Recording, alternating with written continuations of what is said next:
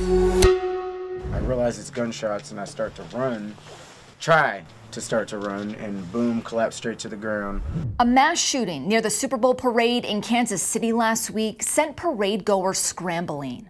One person was killed and nearly another 24 were injured.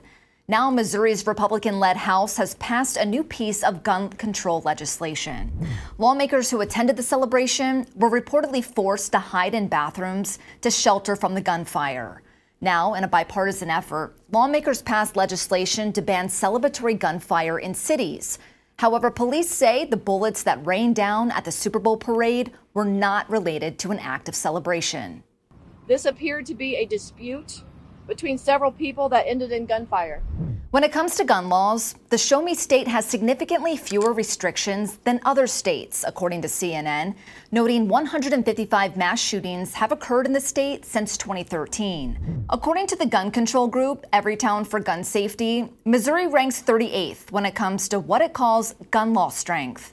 This week, lawmakers came together passing a ban on celebratory gunfire, 120 to 26.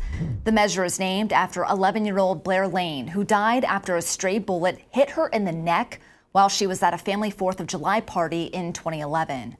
Authorities say Aaron Sullivan later admitted he and his friends fired dozens of rounds from a pistol at an apartment complex near the little girl's home, and one bullet hit Lane. The proposed law would make shooting in celebratory fashion within city limits a misdemeanor for first offense, with felony charges for subsequent offenses. Last year, the Missouri legislature passed a Senate bill cracking down on celebratory gunfire. However, Republican Governor Mike Parson vetoed the bill, citing issues with other crime provisions in the bill unrelated to the ban.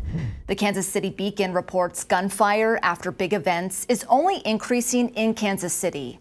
Last year, when the Chiefs won the divisional round playoff game, police say the ShotSpotter system recorded 33 rounds fired. And after the Chiefs won the AFC Championship game, the number rose to 102 rounds. This year, after the Chiefs won the AFC Championship, 130 rounds were detected.